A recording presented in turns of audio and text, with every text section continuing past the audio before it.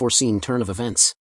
During the first half, Peyper, the South African official in charge of the match, had to step down due to an injury. Just 16 minutes into the game, he signaled he couldn't keep up and advised one of his assistants to take over.